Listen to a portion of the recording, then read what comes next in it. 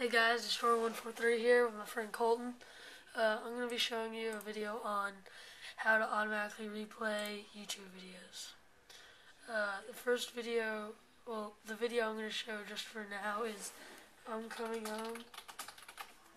So what you want to do is get the song on, and it doesn't matter if there's an advertisement or anything. Well, this one there isn't, but you just want to go up to the URL link at the very top. Right there, that whole bar, you'll just want to right click it, or highlights, hit copy, and then you can go out of that browser. What you want to do is type in this. It's a little fast. Okay, now you want to type in TuberReplay.com.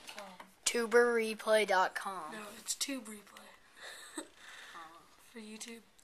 And then you get here, and there's that, and then there's a little replay button. So what you want to do is the URL is what you just copied. So you want to right click that, and go down to paste, and then there it is. And I've already done that video, so it's there.